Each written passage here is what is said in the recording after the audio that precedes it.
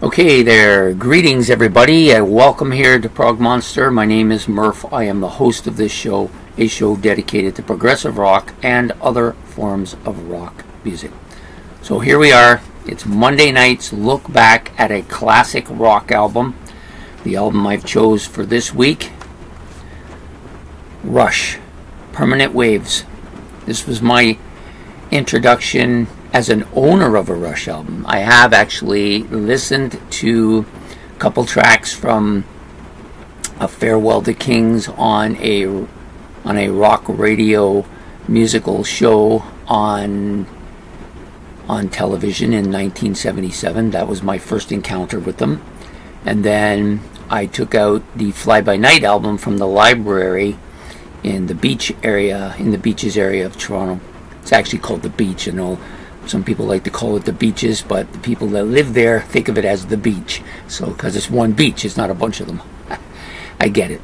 Having lived there, I know what's going on. But also, I took out the Fly By Night album from the library. They used to, in that time period, they used to have, maybe they still do, have rock albums available to take out, vinyl albums to take out to listen to. And so I had nothing to do one day, and I went in there and I saw, oh, there's that band Rush I seen that I'd had not the best of feelings about, but I took it out anyways because my friend was howling at me to get into these guys. So, sorry, my hand's shaking today, I'm not sure why.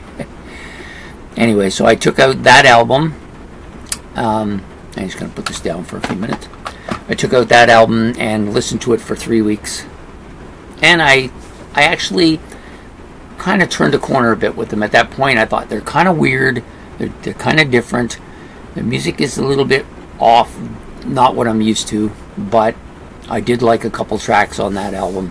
So then you fast forward 3 years, maybe 3 years, I didn't really listen to them anymore. I had all my Kiss stuff, that's what I was listening for, but by mid 78, late 78, I was moving away from Kiss and into other stuff. And in 1980, after Kiss, well, the year before Kiss came out with Dynasty, so now the cat was out of the bag, and I was exploring everywhere. And this was the first Rush album I actually purchased, Permanent Waves, and loved it. I absolutely love this album. I couldn't listen to it enough. I loved everything on it, except for I didn't really like, for some reason, I didn't really like Jacob's Ladder at first. I've since grown to love that song as well. So I love all the songs on this album. To me, there's no bad songs on this album. In fact, if I was ranking these songs, I would give them all pretty much 9s and 10s, except for maybe Entre Nous, which I love, was one of the first 2 tracks that I really liked, but it never really, after that initial month or so of listening to it, I never really liked, well, actually, I want to make sure I phrase this right. I never really listened to that track again. It really listened to it as it being something I wanted to hear. I did listen to it because with this album, I always listen to the entire album when I'm listening to it. So anyways, having said all that, that was the beginning of this album for me, which has been my #1 favorite Rush album since I got it. In fact, I've had no other Rush albums be my #1 album. This is the only one. It's under assault by Hemispheres and Fly By Night and Farewell to Kings. All 3 albums have taken shots at that getting that #1 spot, but it always holds off. Even Caress of Steel has come up and gotten into this conflict over the years as well, but basically this is still #1, even though I would say it's 75 to 80% burned out. I don't listen to it much because I'm just burned out on it, but I love it. It's not an album that has changed in my esteem in any way, shape, or form. I still think it's their best album, and I still love it. So anyways, now we'll get into the vitals here. So this album was released January the 12th, 1980. Sorry, I wrote January 12th, but that's a mistake. It's January the 18th. As soon as I wrote it, I knew it was a mistake, and I forgot to erase it. So it's January the 18th, 1980. NLS Studio in Quebec, or Lower Canada, which is what I like to call it. Marin Heights is where it was, where the studio is located at. It's 36 minutes in length, roughly, on the Anthem record label, and was produced by Terry Brown and Rush. To me, this is their best album for a reason. It reaches that encapsulates that sound that they were working on. All of that progressive stuff and the hard rock come together very well on this particular album. This is before they start moving off into the... Well, they do have some keyboards on here, there's no doubt about it. Their synthesizers are already at work. But before they start making a vast detour into that. Now, some people would say that occurred on Moving Pictures. Moving Pictures was kind of an accumulation of everything they'd done up until that point, bringing in those three elements: progressive rock, hard rock, synthesizer-driven music, all brought together in a kind of, that album in a kind of commercially acceptable way to the masses. More acceptable than even this album, which was kind of in that same vein. But this album has just a little less of that, and that's why I probably like it more.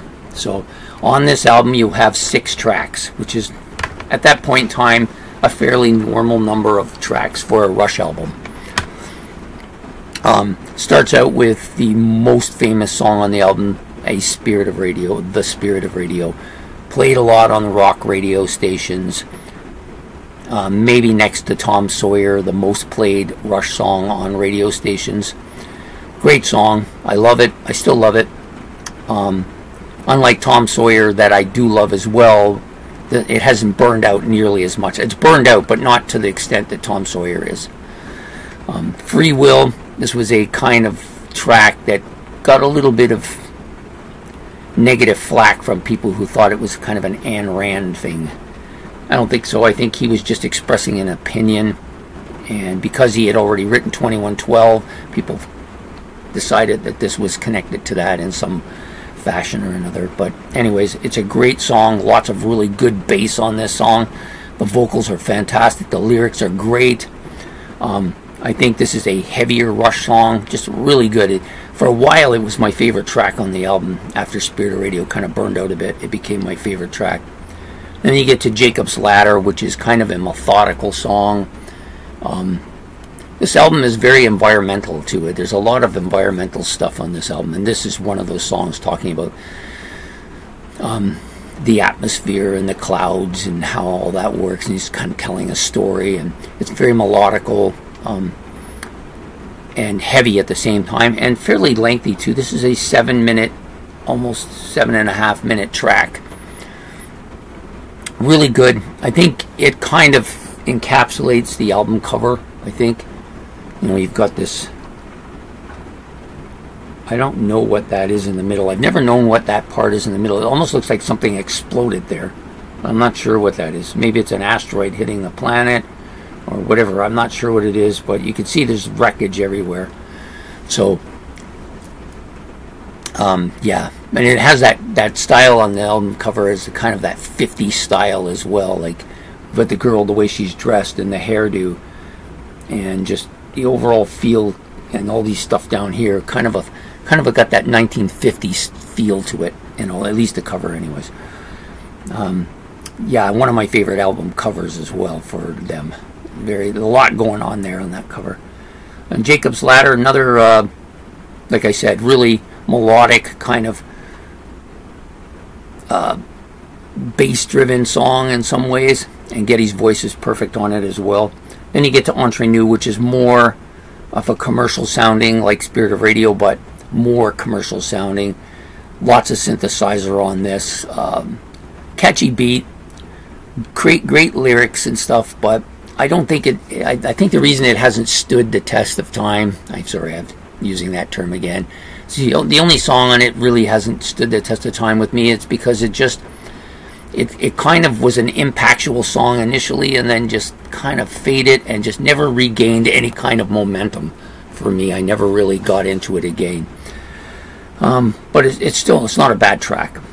Different strings, always like this acoustic bit here. by Alex, and you know, you've got the you got Geddy's wonderful vocals here.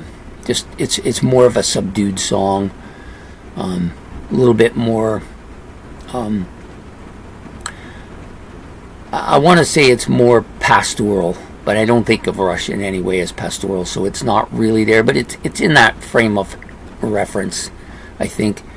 I have always liked the song. It's never burned out with me. I listen to it a lot. It's never been one of my top favorites on the album, but it's never been less than third or fourth on the album. It's always been kind of in the middle, but I always like to hear it, and I like to sing it. It's a great song.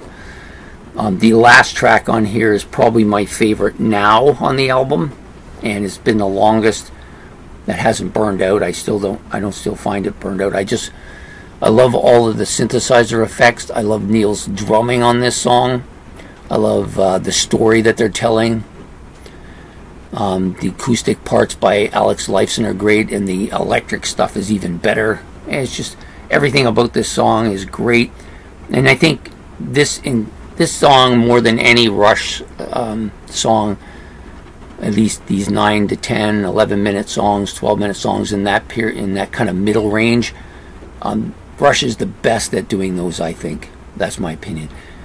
All of my favorite Rush songs are pretty much those ones that are in that kind of 8, 9, 10, 11, 12-minute range, you know. And this one is right in there with them. Definitely one of my favorites of their of that type of music. Maybe even my favorite of them. At times, it battles it out with La Villa Strangiato or Xanadu at some points in time. Even the Necromancer, which is a little bit longer. But yeah, so really a really good track from Rush, and still has really been strong with me over the years. I still loved it. When I play this album, I love it when that song comes on. So I've said a lot about this album, and you know, rightly so. It's one of their best. I didn't talk about the musicians on here, though. I usually do that after I give the initial information. I just sometimes forget that people don't know who's on here. So this is 3 musicians: Geddy Lee on bass, vocals, keyboards, and synthesizers, and bass pedals, bass Taurus pedals, or whatever you want to call them. Then you got Alex Lifeson playing all the guitars, 6, 12 strings, acoustic, electric, double necks. I don't know if he actually plays that on this particular album or not. I don't recall seeing any live footage of him using it on this.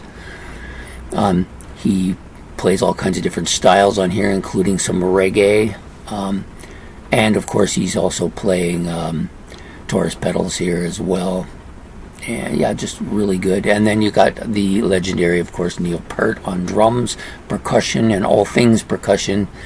All kinds of different stuff, noises. Yeah. And he writes all the lyrics, of course, too, where Geddy and Alex do all the music writing. So, excellent album. Released in 1980. Definitely one of their better albums, for sure. It's for me, it's my #1, but for you, it might be a little less. But some people like Moving Pictures more. Some may like Hemispheres more. 2112. These are all albums that get a lot of play by them, but this is my personal favorite. So I hope you've enjoyed this video of Rush's Permanent Waves. Sorry, getting my Rush mixed up. Please hit the like and